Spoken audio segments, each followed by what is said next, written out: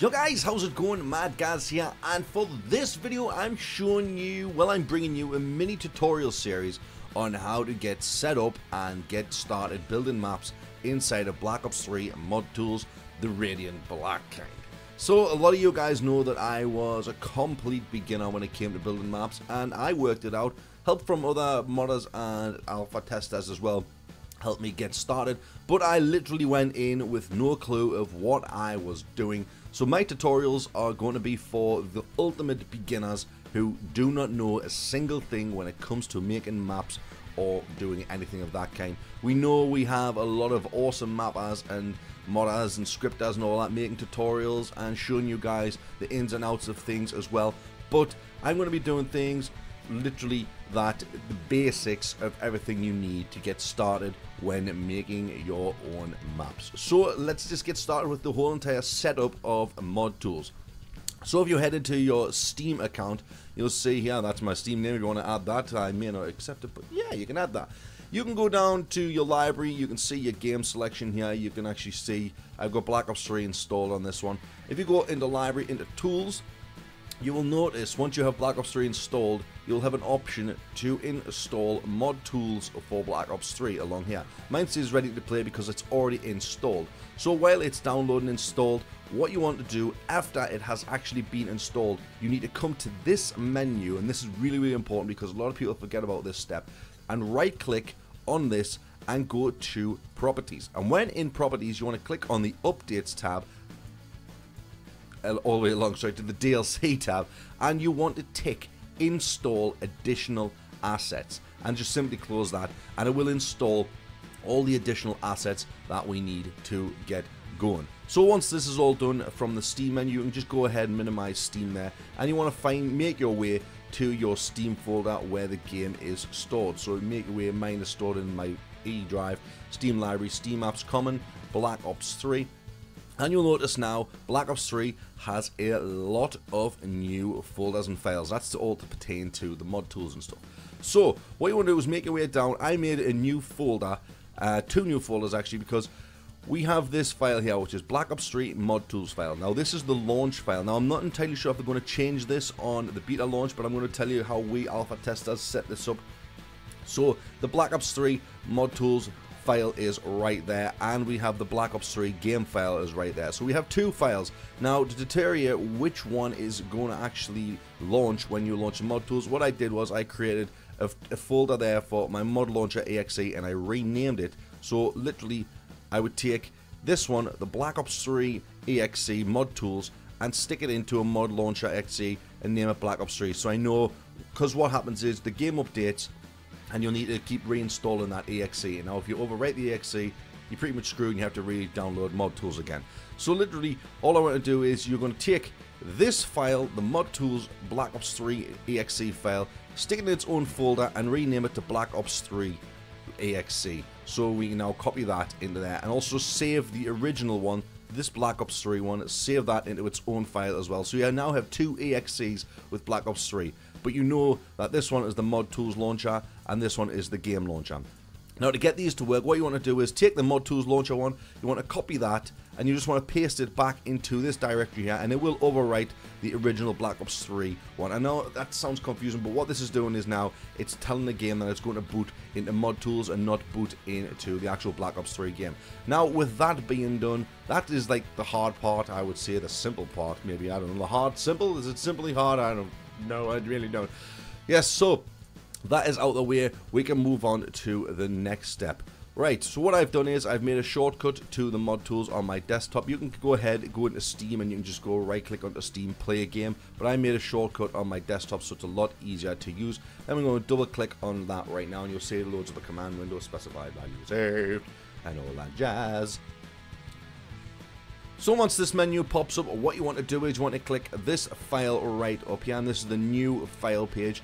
So you want to click that, ignore everything on here, these are just the custom stuff that we have in. So we have the multiplayer combine map and the giant map from zombies. These are all my maps I've done for testing and stuff like that. So once you click on that one, you want to open up a new map or mod. We're going to select the template is ZM mod level, and that's your zombie level. So we're going to put this as ZM tutorial and hopefully that should work. Now with the ZM, I'm not totally sure if you need to put that in there, but I like to put that in there just for safety, so I know it's a zombie map. So this is zombie map tutorial. We click OK on that.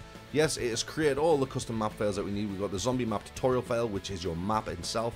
The zombie CSCs and the JSCs are all your scripts. The tutorials, that's also your zone configs and your sound images and your zoning files for the map. So it's created all them files. All you do now is click OK on that, and you'll see there we have zombie tutorial is there now. So what we can do is click that, have this highlighted, and you can either go up there to the Radiant launch tool, or you can simply right click and open map in Radiant. And you see there it's adding in all the stuff, all the files and stuff like that for our tutorial map. And we launch in, we see now we have this tutorial map here, which is, it looks basic. You can see some crazy light arrows as well. So the first thing you want to do is your menu might look a little bit different to what my menu looks like. So I'm going to close down the models there, and I'll close down the entity info. It may look something like this. You may not have these window panes on here, but these are easily added in by pressing control commands. So you can press T to remove the textures, or T to bring the textures back in. And yeah, that's just something simple. So we have the view window here, using your mouse to look around, using the right click on your mouse and drag to move forward and back. If you hold in control and do right click on your mouse up and down, you can go up and down. If you hold in shift and control and use the right click, you look around as well. And it's just a case of getting used to doing all those things when you're doing. Or alternatively, you can hook up a gamepad and do it as well. That's kind of what I like to do. So now we have this in our views. We have the top down view here of our basic map. You can see all the different volumes outside the map as well, such as our skybox, our Umbra volumes and stuff like that, just to make sure everything loads in fine. We have all of the different entities.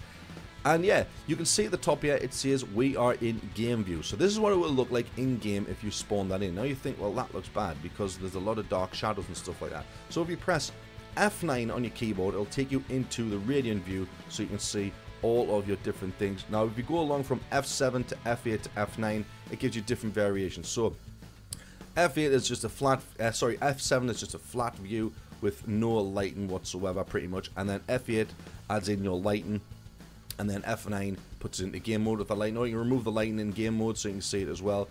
Right, but yeah, that's out of the way. So press F9, I like to take it out of game mode when I'm doing my editing and stuff like that. And what we're going to do now is build the lighting. So you'll see up here we have our exposure settings for our camera, and you'll see a little lightning bolt here. And if you do not see the lightning bolt, all you need to do is right click onto the top bar up here and select exposure.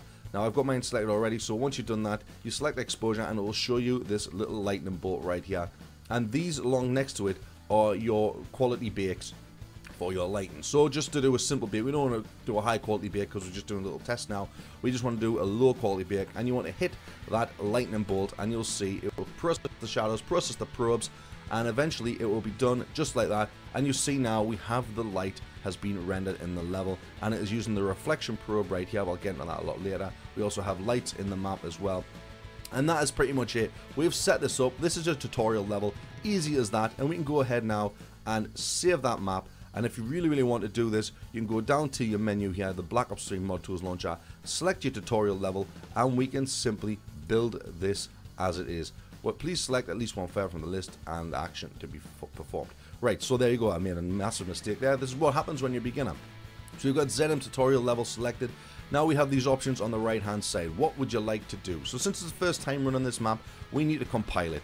So we got compile it, you want to compile the light as well, and you want to link it to your scripts and all the other stuff and the assets all into the game, and you want to select build. Do not select run at the same time as these three because it will not work. So select build and let it do its thing by building the map for you.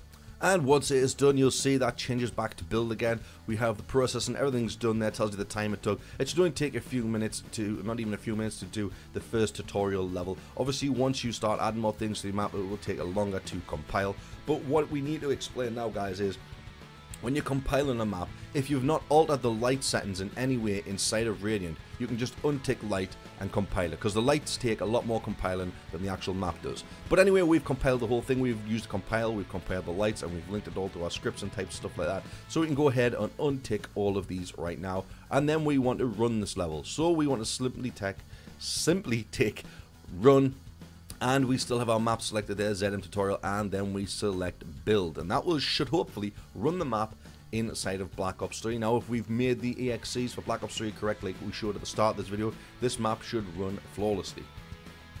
And there you go. Once the map boots in, it may take a few minutes. You are now inside that level that we have created. And it is simple as that. You can see these perk machines here. You do not see these in Radiant at the moment. I'm not entirely sure if they will fix that in the beta test. All you see in Radiant is their lights. So now it tells you need to turn the power on. Quick revive you can always buy. We can simply go ahead, knock the power switch on. Obviously that power switch is just the stock one. A lot of people know from watching my maps that you do not get the handle for some reason. These are things that they hopefully will fix in the beta version. But yeah, you can run around your map now and simply just murder all the zombies. We have a wall buy on the wall here, which is just a simple wall buy for the KRM. Boom.